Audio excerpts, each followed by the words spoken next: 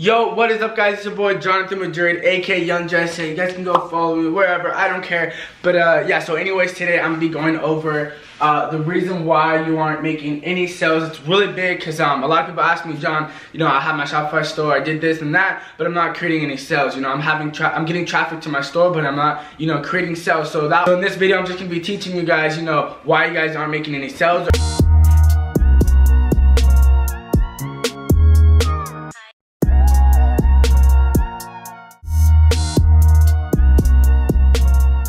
So basically, I have a list of topics that I'm going to be going over. Your store, test, products, contact info, and compare. And then the next page is the really important stuff. But yeah, so basically, your store. So what does that mean? So basically, this means, when creating your store, you want to make it look, professional and stuff like that. Because, that could be another reason why you guys aren't getting any sales. Is because maybe your store doesn't look professional. Maybe you guys, just, rush to your store and it just looks like crap. So you guys want to make sure you guys spend a lot of time, make sure that your store looks professional so you guys can get those sales that you want. So yeah, I think I went over that in the last video, but the second topic I want to go over is testing. So you guys might be promoting a product and you might think it's good, but it's not. So testing, this is where testing comes in handy. So a lot of people ask me, John, do you go straight into a niche store or go straight into a general store? Usually I start with the general store and I test a whole bunch of products and I see, which product does the best. And then I niche down on basically, that product that's getting sales and that's converting and stuff like that. So make sure you guys test products. The way I test products is usually do, Facebook ads, like I said in the last video, 7 days for $5 each day, and I just see, if it converts and stuff like that. So testing is really big, when creating sales, because you want to find that right product. You don't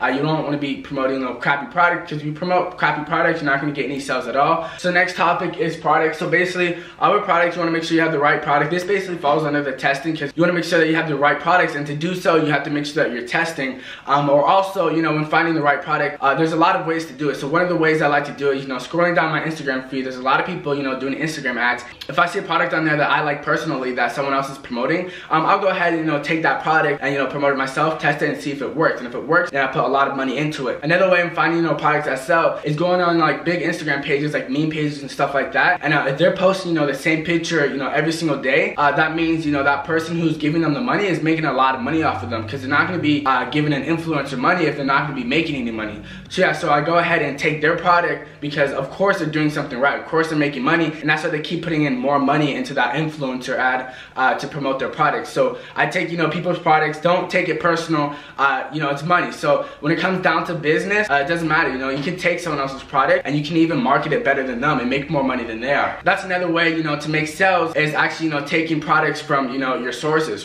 whether it's Instagram, whether it's Facebook and stuff like that. Just use whatever you have in front of you to take advantage of it. Another big role that plays in making sales is contact information. So this might sound weird, but it's a really big deal when having your store, because when someone goes on your site, you want to make sure that they trust you. Trust is a really big role when it comes to a person buying a product from your site, because they want to make sure that they can trust you. They want to make sure that if a product is a bad product, that they're going to be able to refund it and contact you. So you want to make sure that you have the contact information, because you just want to create a trust between the buyer and you. And that's really important when it comes to drop shipping, or when it comes to having your own store, is definitely trust. So you want to make sure that they have trust in you. So yeah, so that's another topic that's really big when it comes to creating sales. That one will cost you a lot of money. If you don't have that on your store, I suggest adding contact information on your store, so then they can contact you if anything goes wrong. Because okay, think of it this way: no one's gonna buy a product from you if they can't contact you. No one's gonna buy a product from you if they can't reach out to you if something goes wrong. So make sure you guys have the contact information and everything like that. What I do usually, so on some of my stores, if I'm not making any sales, I'd like to compare. So what I mean by compare, I mean by comparing other Shopify stores that are making sales. So what do they have that I can put on my store to boost up my conversion rates, to make sales and stuff like that. So yeah, so I go on their store and I basically just kind of critique it in like a good way, but also take information from them and I put it onto my store. That way, because if they're making sales, and that means I'm able to make sales. At the same time, you don't want to copy the same exact store, because that wouldn't make any sense. You want to make your store original. You want to make it to where someone goes on your site and they're like, oh crap, crap, this is a cool site, like this is really cool, you know, I'm gonna buy products off of here just because this site is really cool, the site is good looking, it looks professional, they have contact information, they have good products, and yeah, compare other websites to your website so you can take information and put it onto yours. So another thing that falls under products is a sense of urgency. If you guys don't know what that is, it's basically, you know, urging someone to buy product, and there's apps to do that. So they have, you know, this app called Timer Plus. If you guys don't know what Timer Plus is, it basically goes on each and every product, and there's a timer countdown. This basically, you know, makes them feel like they have to buy the product now because the timer will be at 5 minutes. So they're like, oh crap, 5 minutes left, it's gonna be sold out, I have to get my product now. So Timer Plus is a good app to use to make your buyers actually buy stuff. So you wanna have a sense of urgency. Another way of doing this is a limited time offer. So what is limited time offer? It's basically, so when you're creating an ad and in that caption, you wanna put limited time, because this way they feel like, okay, crap, limited time, this is the only, you know, once in a lifetime chance I can get this product. You know, I'm gonna get it now. So yeah, so limited time is a sense of urgency, you know, it makes them want to buy that product now, and that's what you want. You want them to get on your site, you know, feel like they have to buy product as fast as they can, you know, check out so you guys can get that first sale, or you guys can get more sales. I'll put some apps below that are very good in, you know, making people buy your product. There's Timer Plus, there's Conversion Booster. There's so many more apps out there that you can use to make people buy products. Alright, so another reason why you guys aren't getting any sales could be, you know, maybe your audience isn't the right audience. So what I mean by that, if you're promoting like a hat or something, you would want to promote it on, you know, a fashion page. It would make no sense at all to promote it on a dog and cat page because that audience doesn't relate to the niche that you're promoting. So yeah, so make sure you guys have, you know, the right audience. Make sure that whatever product that you're promoting, it's related to, you know, the influencer that you're getting a shout out on or getting a promo on. Alright, so I have two more topics to go over. The next one is quality images. So what I mean by that, you guys want to make sure you have very good pictures on your website. You want to make sure that you have very good pictures on your products, because a lot of people, you know, when they go on the website, you see a lot of crappy pictures and you're like, what the heck, this, you know, this website does not look good. This website is not even a website, you know, it doesn't look good. I'm not gonna buy anything from it. So you wanna make sure, this is where it kind of falls under, you know, your store. It kind of falls under, you know, making your store look professional. So yeah, so you guys wanna make sure that you guys have quality pictures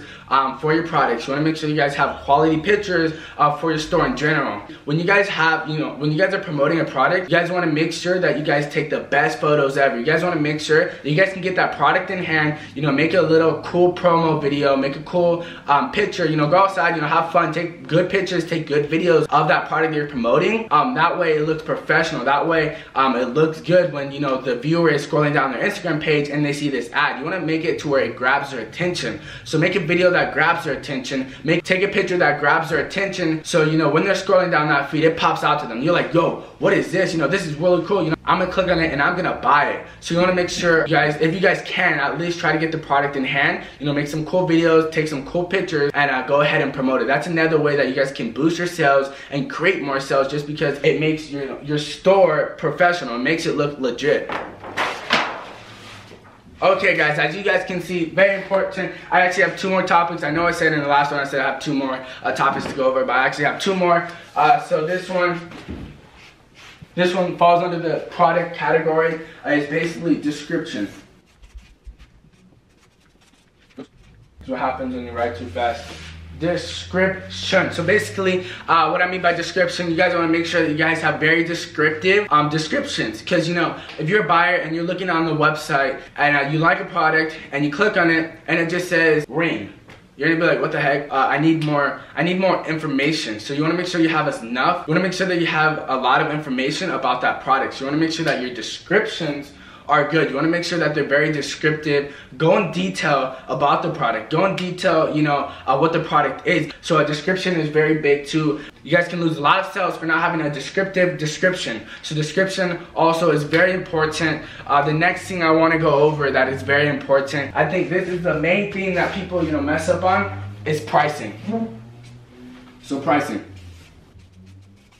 Yeah, so a lot of people mess up on pricing. The reason why is because, you know, when you create your store, you feel like you're in control. You feel like you can price whatever you want for each and every product. You're wrong. You know, you can't, I mean, you could price whatever you want for each and every product, but it's not the right thing to do. You want to make sure that your price is reasonable. You know, you want to do some product research when you guys, you know, are finding, you know, the right price to price your item. Just because, you know, you search up, for example, so you search up hat, this hat is $3 on AliExpress, but in real life, this hat would be like 20 bucks. So, you know, for pricing, you know, I search up the hat and I'm like, okay, this hat is 20 bucks. I'm gonna sell it for a little bit cheaper, so I'm gonna do $19.99. I'm gonna do $18.93. So yeah, so make sure your pricing is right, because if you're pricing way too high, no one's gonna buy anything. If you price it way too low, no one's gonna buy anything. The reason why, if you price it too high, of course, you know, people don't want to spend that amount of money. So if I were to sell this hat for 50 bucks, no one would buy it. Because one, it's not name brand. Two, you know, it's just a normal hat. For them to buy, you know, a high ticket item, the item has to be very good. The item has to be very good quality. It has to have a descriptive description about what it is and how it works. And yeah, so if the product is too low, they're gonna feel like, oh, this is cheap. I'm not gonna buy it. Like, this is way too cheap. If this hat's $3, you might get some sales, but you're not gonna get as many sales as you would, because you're gonna be like, oh, it's bad quality, it's horrible stitching, you know, it's probably gonna come in horrible packaging, it's just too cheap. You know, I'm not gonna buy it just because it's too cheap. You wanna make sure that you guys price your product at the right price. You wanna make sure that your price is reasonable. Alright guys, so that is it for this video. I hope this video, you know, helped you just a little bit. And if it did help you a little bit, go ahead and leave a like and comment and you say, this helped me, you know, blah, blah, blah. And, you know, why not, you know, just subscribe. And why not, you know, just subscribe, you know, help me. I'm going to be posting 90 days. I'm going to be posting for 90 days straight every single day. Fire content for you guys. You know, I'm trying to put out as much value as I can, you know, so you guys can, you know, start making sales. So you guys can start making, you know, large amounts of money on dropshipping and on dropshipping and on Shopify. But yeah, so if this video helped you guys, if this video helped you guys, you know, if you found, you know, the solution and why you guys aren't making as many sales, or why you guys are getting traffic to your store and not making any sales, go ahead and comment below, this helped. So yeah, comment this helped right here, and I'll go ahead and make more videos like this. I'll go ahead and, you know, make more videos in general. But yeah, so comment below what video you guys want me to do next. Go ahead and leave a big thumbs up on this video. Yeah, so go ahead and, you know, drop a comment what video you guys want me to do next. Leave a thumbs up, and please guys, help me reach 10,000 subscribers. I'm gonna try to reach 10,000 subscribers in I think 25 or 30 days. So if we can do that, that would be awesome. So yeah, with that being said, the 16-year-old entrepreneur is out. Yeah, and I'll see you guys next time. Peace.